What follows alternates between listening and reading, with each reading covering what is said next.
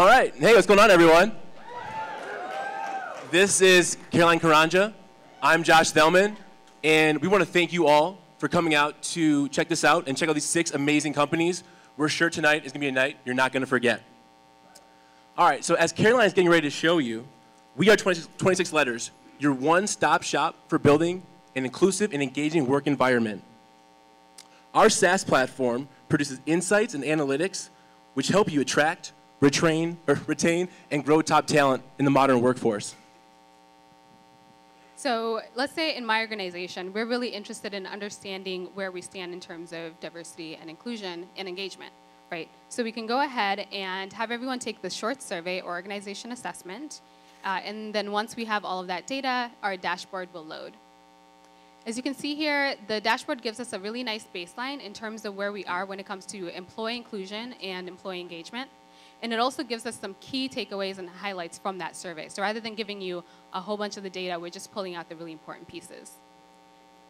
And then, of course, we have the insight section, which is really where we get to take a note of all the things that are happening.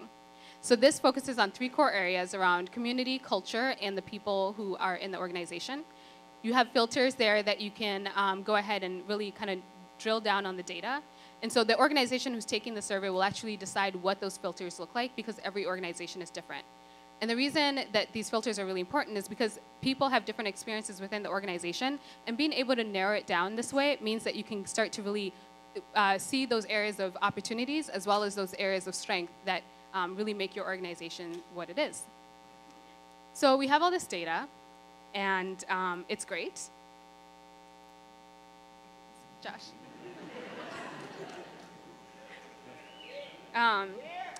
Wait, so can we go back a page?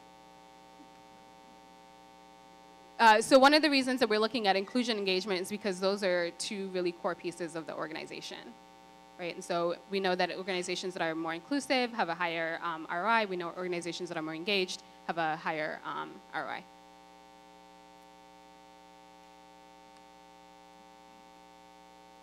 And so now that I have all that data, I can go ahead and go to the initiatives library. And so what this is a really nice library of all of the different action steps that you can take with the data that you now have provided for your organization.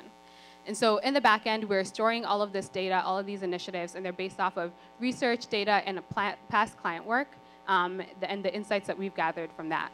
So when you go ahead and create an initiative based on our prior information, we can just pull on some of the initiatives that we already have stored in the back end.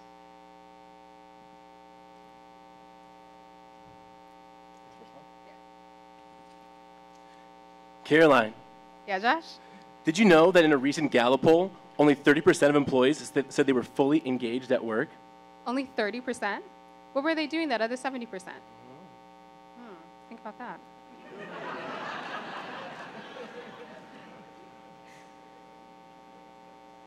So these initiatives range from a number of different efforts around people, around culture, around your hiring initiatives, your onboarding, all those different pieces.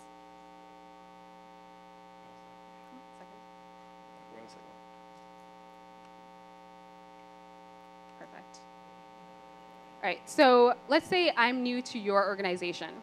So one of the things that I do is I fill out my profile, and this is where people can find out more information about me. And so this will also help me in terms of integrating to your company culture. I can learn more about my coworkers, and also it gives me an opportunity to find points of connection with other employees.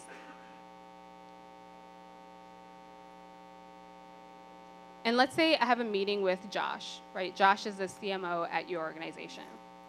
So I can go to Josh's profile and look around and know, what are the best ways to connect with him, what is he looking for in terms of meetings and work style, things like that. And of course, as it turns out, he really loves to collect rocks, which I do as well. So it can be a conversation starter between me and the CMO. Every organization, whether they realize it or not, is somewhere on this continuum of workplace culture. A positive environment can help attract the most promising talent, help you retain and develop those individuals so that one day they're ready to lead, but lead with strong values and convictions. So thank you, Mini Demo, for the opportunity to present, and thank you all for joining us today. If you want to learn more about 26 Letters and how it can work for your organization, increasing inclusion and engagement, go ahead and connect with us through 26letters.co, or just email us at hello@26letters, or you can just come up and talk to us in person. Thanks.